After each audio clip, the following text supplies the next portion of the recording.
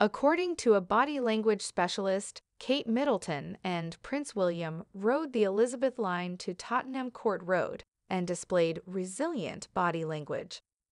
According to body language expert Darren Stanton, Kate Middleton, 41, and Prince William, 40, visited the Dog and Duck Bar in Soho on Thursday and exhibited relaxed body language.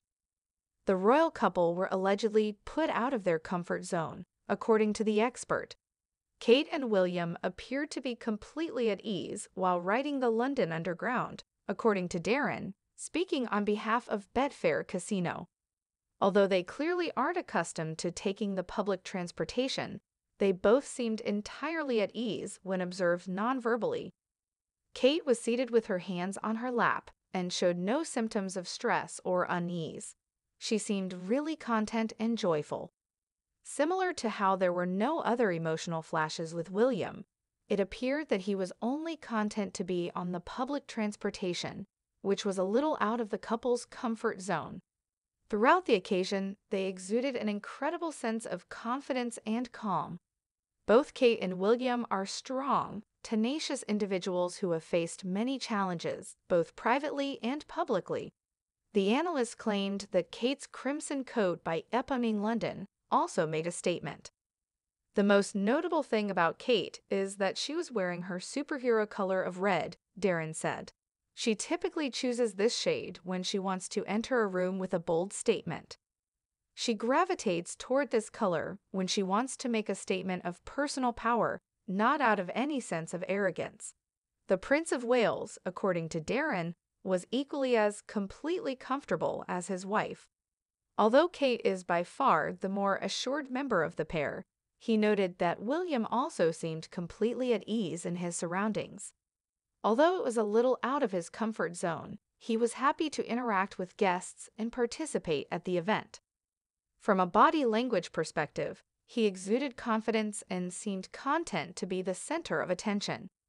Nothing seems to be too much for the couple, and they seem willing to participate in anything. In contrast to other members of the royal family who adhere to rigid etiquette, they are obviously content to go with the flow. This proves their capacity and willingness to remain among the populace in the future. Kate and William are expected to become the most successful monarchs, claims Darren. Just days away from the coronation, he commented, Kate and William seem very at ease and unfazed by the proceedings. No indications of fear or anxiety about the future events were visible to me. In fact, they are absolutely certain that everything will go off without a hitch and that everything is under control. Whatever happens that day, the couple's emotions and ability to carry out their tasks won't be affected. The popularity of William and Kate has undoubtedly increased in the recent years, particularly following the death of the Queen. The two are now perceived as being more relatable than ever.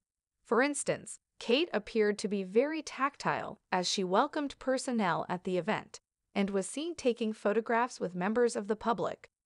Few royals interact with the people in the same way as Kate and William did, but they were eager to do so. Overall, this serves as the pair's new baseline. They will likely be the most successful monarchs ever because they are completely relatable.